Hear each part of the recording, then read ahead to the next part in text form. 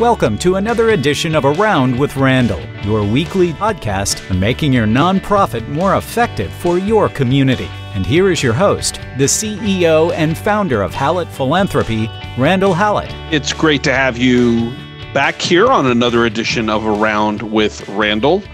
Today, we take a step out of the normal process to do another one of our podcasts in the series on great philanthropists.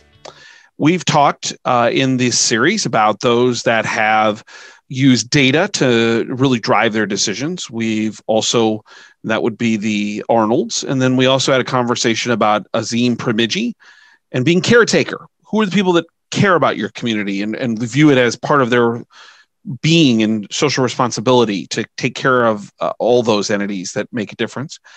And then we've talked about Charles Feeney, who actually has given away billions of dollars in his lifetime, because why would he wait until the end?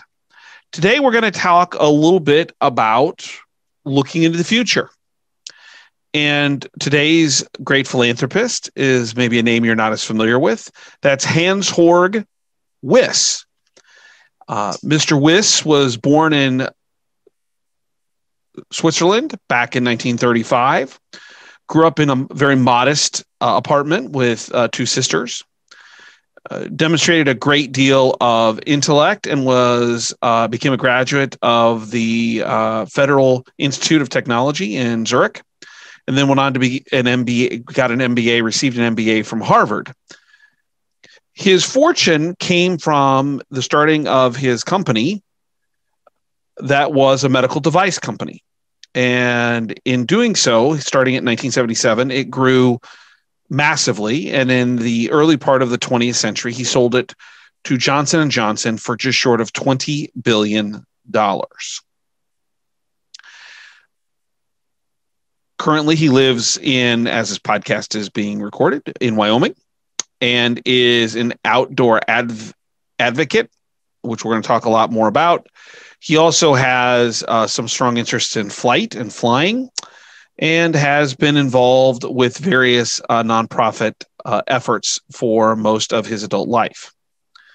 The reason that I picked Mr. Wyss is that he talks about the importance of philanthropy in a way to help people that maybe he doesn't ever really get to feel or know. Being born, obviously, in 1935, he is an older gentleman. And yet, a great deal of his philanthropy is driven towards the idea of conservation. He has dedicated recently a $1 billion gift to create an effort for conservation of land and water to protect the earth, for which he says he won't be around, most likely, to see the benefits of. Let me give you a quote to frame what Mr. Wyss says about why this is important. And I quote, "This is an important time. We need to embrace the radical, time-tested, profound democratic idea of public land protection that was invented in the United States, tested in Yellowstone and Yosemite, and now proven the world over.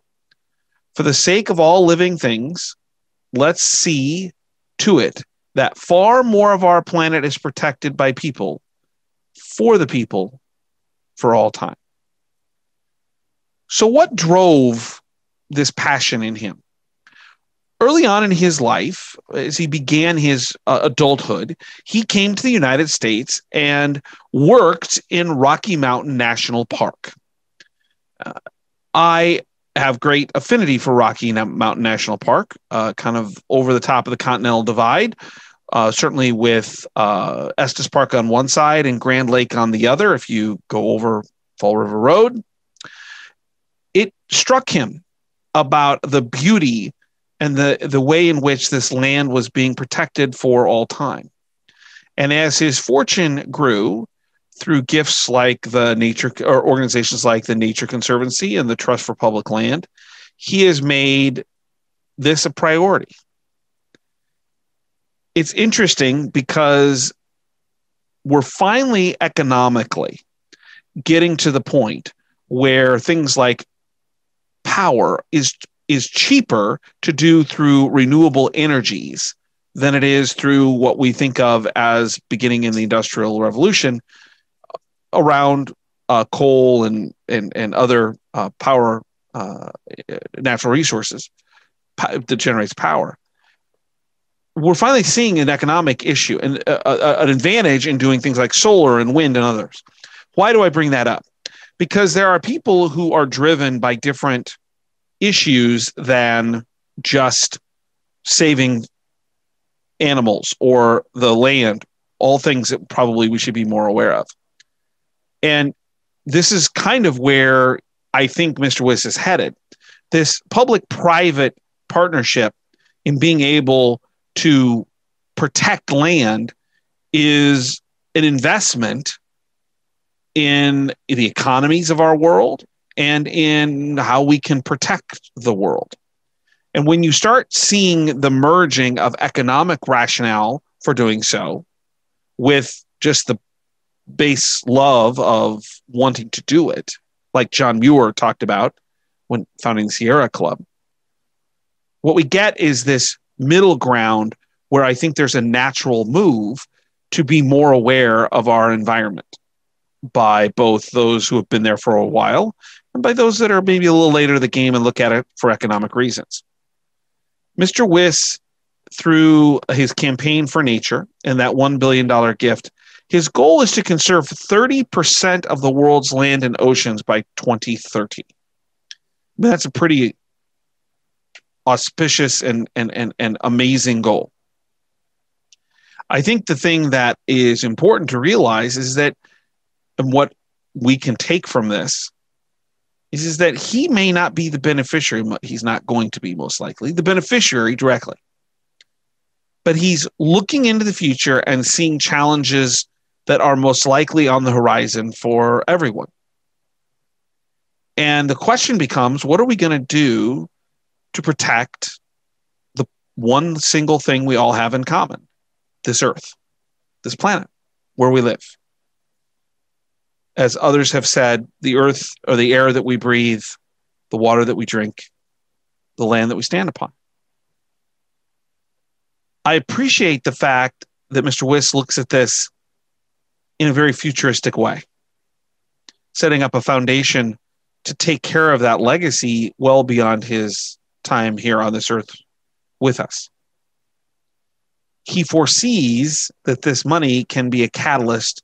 And the other thing that I appreciate is that he really values, as his quote indicated, this idea of public-private partnerships that will make that possible. I would be remiss if I also didn't talk about his other passion, which comes out of his professional life, and that is the idea of medical advancement, research. That's a smaller part of his philanthropy, but the second largest piece. But in some ways, it's very similar. It's looking into the future, even though he can't see all the solutions, and saying, we need better medical research that's going to help people. We need to find better solutions to health challenges. And isn't that ironic in a pandemic that if we look at the amazing work that was done by the researchers and by the medical professionals to develop a vaccine for COVID-19 so quickly, that's the kind of thing we're talking about. While we can't predict, how can we be more ready for what's going to come? And in some ways, that's exactly what Mr. Wyss is promoting. So the tactical pieces maybe for you in learning from these great philanthropists is, who are the people in your community that are looking into the future? But the second piece is probably even more important. What is it that your organization as a nonprofit does, whether you're a board member, an executive, a fundraiser, whomever? What is it that you're doing that's going to meet those kind of futurists, so to speak, where they are, to better your community, to better the world for whatever's to come? I spent a lot of time talking about education and healthcare. Today, we are way outside of that, although it affects it. What is it that your organization is doing that prepares your community to meet the challenges of tomorrow? And then who are the people that have the same futuristic look? And even though they can't answer all the questions, they want to invest in places that are going to help their community be ready for whatever comes.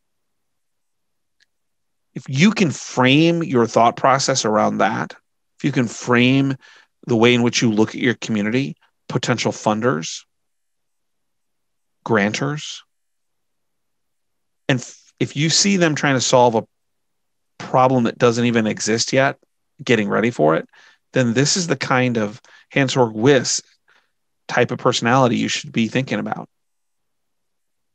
Because he's certainly very generous. He's going to end up giving all 20 billion of his dollars away, and I think his net assets are, somewhere in the $6 to $7 billion range, and he's trying to get rid of those as well.